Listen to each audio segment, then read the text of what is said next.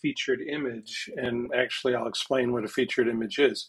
You'll see this is a post done by Elizabeth, and you'll notice the title and her author is here, but there's nothing up above this, okay? In contrast, this is a post with a featured image. And notice up above my author connection and the title, you'll see this image here. The other thing you'll see is that image follows that post around. So you notice that the post I did plus my students from last semester or last year have featured images, yours don't. And there's a reason. It's because I didn't tell you to do it yet, but we're gonna go back and add them to your first posts and use them from now on because they're kind of an important feature.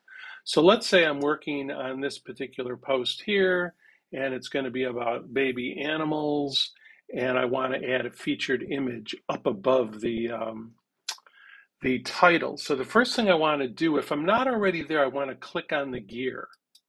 Okay, and the gear is kind of digs a little deeper. And you'll notice that this says post, this says block. So if I click here, this is the settings for this kind of slideshow. If I click on this one, you'll see I get a different block settings because it's a different type of block. So I have different things I can do. But the post is kind of the entire thing. Okay, and this has some things like categories and tags and whatnot. Typically, I do the categories and tags, but here's where you can add the featured image. If you just scroll down, this is inside this gear, inside post. You scroll down and you go here to set featured image, and then you go over to your media library where you've already uploaded the image you want, and I'm going to click this image and I set featured image. And notice it's there. If I want, I could remove it or replace it with another one.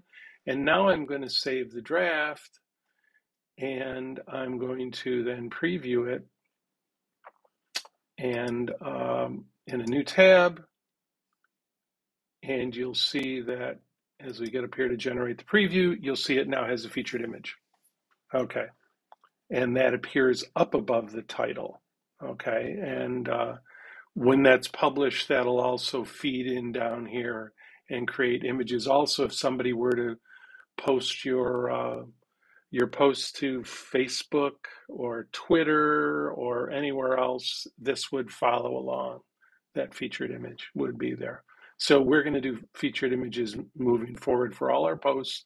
And of course, you want to be sure to cite the source, which I didn't do, but you will. I mean, I didn't do it in this example.